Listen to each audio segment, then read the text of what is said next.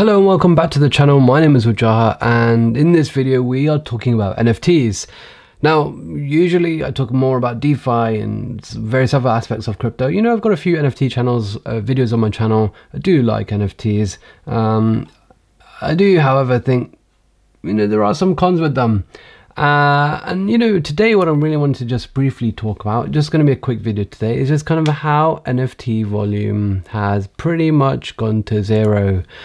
If you go to OpenSea, which is the largest kind of NFT platform, you can see here how the volume over the last 24 hours for pretty much everything has gone significantly down. Liquidity is gone essentially, and you know, you only need to scroll as far as rank 13 before you've got less than 100 ETH in volume. And you know, not long ago we were seeing multiple thousands of ETH being traded every single day. You know, we're at a tenth of that now. 90+% of the volume is gone, and you know, you can see that in the floor prices of some of these assets as well. You know, Mutant Ape Yacht Clubs used to have a 30 ETH plus floor, and that was back when ETH was worth probably more than what it is right now. So that's not very good to see. And you know, BAYC, that was definitely 150 ETH at one point in time.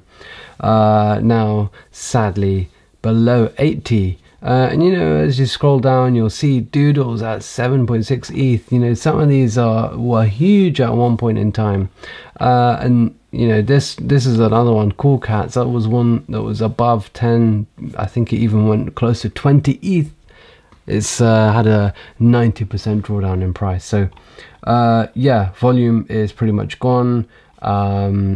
It's pretty difficult, in my opinion, to make money with NFTs now, unless you get ridiculously lucky or you've managed to get yourself on a very hyped whitelist, of which there aren't that many anymore. These NFTs that were just launching every single week and people were just printing ETH, it's just not there anymore. The market is not there for it. NFT Twitter has kind of died down as well, in my opinion, and you know, I think people are really realizing now that most of these NFTs are actually worth zero. Most of them will go to zero. Most of them offer absolutely nothing. Most of them are just a picture, and you know, a picture is not worth 1 ETH or 2 ETH or 5 ETH for that matter.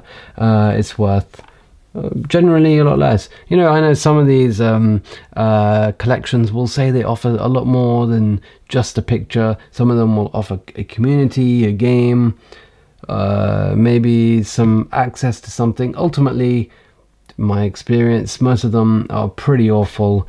And yeah, we probably will carry on seeing some of these NFT collections go down in price.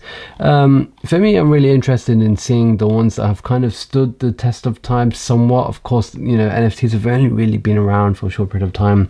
NFTs haven't even existed through a bear market. So let's see which ones will survive the bear market. And of those, I wonder which ones will actually do well in the near future. You know, we've got some of these, you know, the biggest ones of all time. I mean, if we just look at all time, I think these will kind of tell you how big some of these collections really are. The Punks, the Apes, Azuki, Clone X, Moonbirds, Doodles, Cool Cats. So I think it will be really interesting to see how they all perform in the near future. You know, especially in the next, or maybe not even just the near future, but maybe in the next few years, really just to see if any of them come back. I think some of these ones in the top 50 are probably worth keeping your eye on, because they were the ones with the biggest hype, the biggest volume, the biggest influences, etc.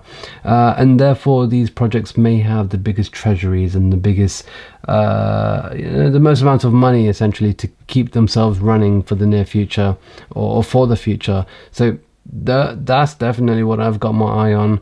But if you're asking me what I'm buying, absolutely not. I'm not buying anything in this market, and that's because I think we're in the bear market, and the bear market can get pretty brutal. Right now we're just seeing the volume go down. I think soon we will see floor prices really go to zero. I think a lot of them are worth zero.